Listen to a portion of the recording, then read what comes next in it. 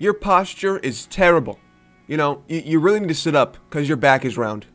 Your background. Hey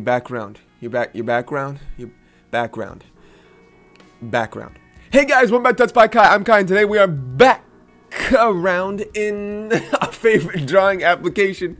We're taking a look at how to change the background, because even though some tutorials might seem kind of simple, but I've actually had quite a few people to ask me, hey, how do you change background? And I completely see why some people are hung up on this, because when you open up this program, let's go up and open a new document here. You can see it starts you up like this, right? This is how it starts you up. You can draw whatever, use my mouse. But you have a paint layer and a background layer. So the paint layer is not locked, but the background is actually locked. So if we try to paint on the background layer, it says layer is locked. And we also can't, this means we can't fill it with a different color, right? So we can't fill this and change the color.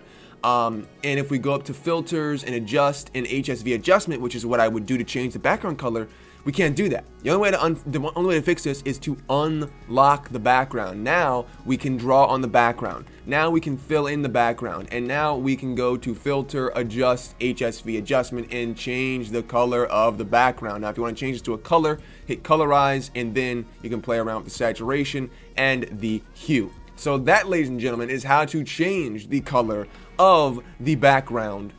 That's it. Hope you enjoyed today's tutorial. Just make sure this is not locked. I will see you in the next one, but until then, bye-bye.